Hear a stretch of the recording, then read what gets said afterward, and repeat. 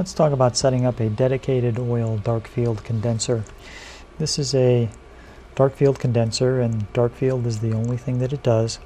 When you first get your condenser, sometimes it's nice to just flip it around and see if it's not physically centered. So you basically look at the ring and around here, and by moving the adjustment knobs, you can actually eyeball it to the center of the condenser itself. So that is a nice thing to do.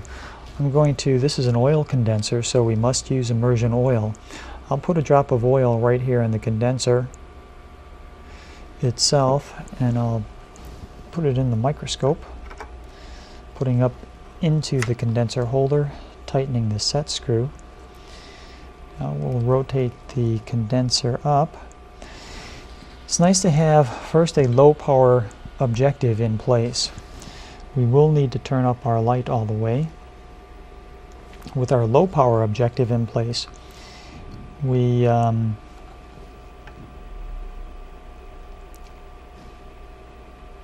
start to see some light appearing on the screen. And now we're going to need to start focusing on something. Well, there it is. So this is a 10x objective, low power. And now what we want to do is we want to properly center our condenser. So there's a centering adjustment that we do this way, but there's also a vertical adjustment that we need to do this way. So for starters, we're going to close down the field iris a little bit, and this will give us an idea of where our center is at. We're going to center it a little bit as we can. Now watch what happens when I move the vertical up and down.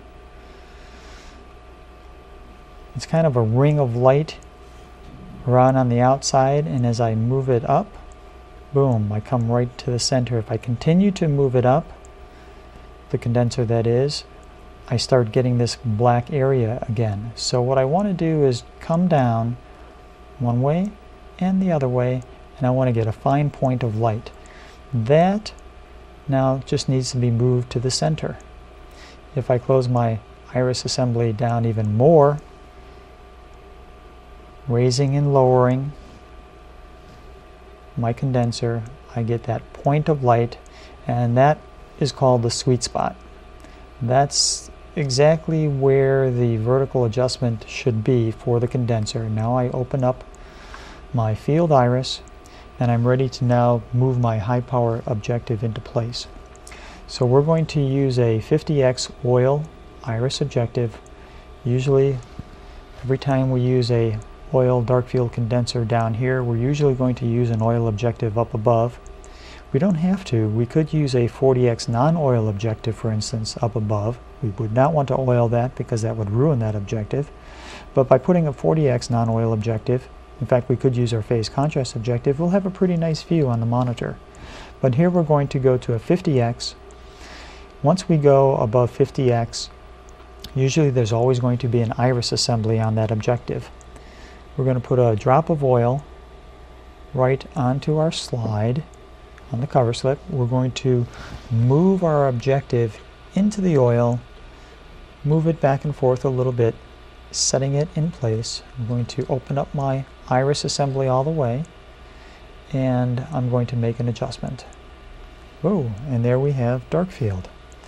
Now if I were using a 100x objective, with a 100x objective, when I open up the field, or not the field iris, the iris on the objective here, this would actually go white. So I would actually have to close down the iris in the objective a little bit, and that would bring the Darkfield into view. With a 50x, usually opened up all the way, we can close it down a little bit and it will increase the resolution. I should actually put my hand over here so you can see the monitor. And that's it. So that's our Darkfield imaging. Keep in mind the vertical adjustment that must be made and the centering adjustment that must be made on this condenser here Use the field iris for that purpose to get it more centered and to find that sweet spot vertically for this condenser. And then remember, you also have an iris adjustment right up here, and all three of these things play a part in getting a high quality dark field image. You also have an adjustment on the light itself in terms of light intensity, and there's a few adjustments that you can make electronically with the camera in terms of shutter, automatic gain control, and automatic white balance with the camera itself. Working all of these things, you'll have a very high quality dark field image.